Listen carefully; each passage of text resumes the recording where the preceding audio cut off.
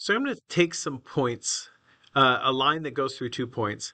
I'm going to write some equations for it and then get it into general form.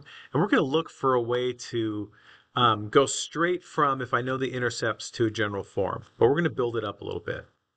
So first off, I'm going to write equations for these. First thing I'm going to need is the slope.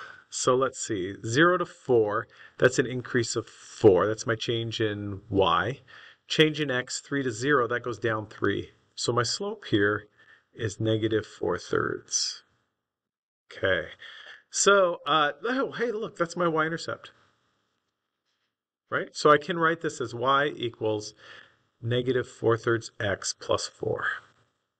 There it is in slope-intercept form.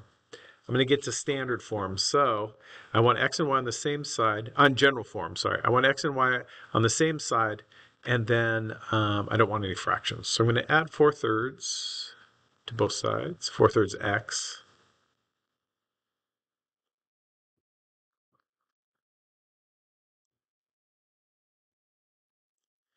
And then to get rid of that 3, I'm going to multiply both sides by 3, so I don't have any fractions. And notice I end up with 3 divided by 3 is 1, so 4x. 3 times y is 3y equals 12.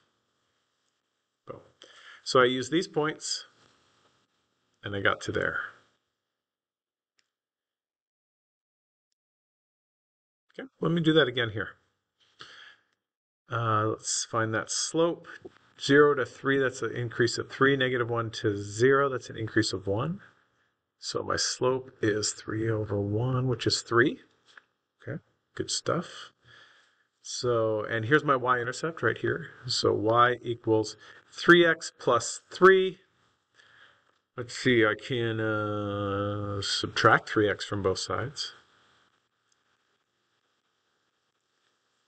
And I end up with negative 3x plus y equals 3.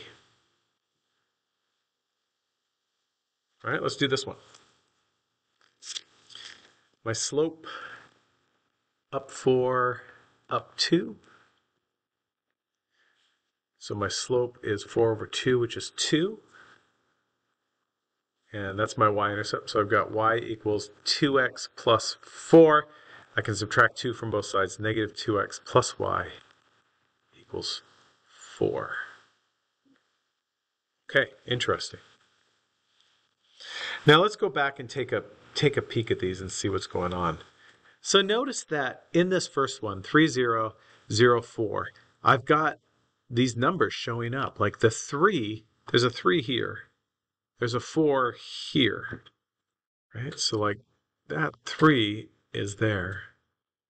There's a 4 there and a 4 there. And notice this 12 is 3 times 4.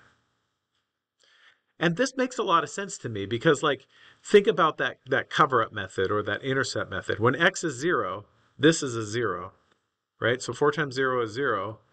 3 times y, 3 times 4 is 12. Yeah.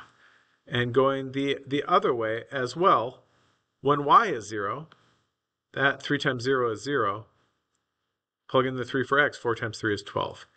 So notice that in this case, this thing that was a y, I could write it with the x. So 4 times x plus this thing that was an x, I could write it with the y. 3 times y equals 4. Those two things multiplied together. That's so interesting. Let's see, does that happen here? Well, let me see. Let me just do the same kind of pattern and see what I got. So this 3 is a y, so I could go 3 times x.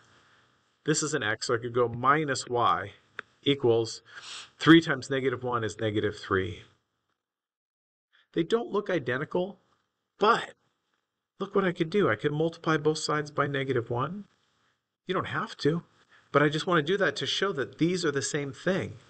So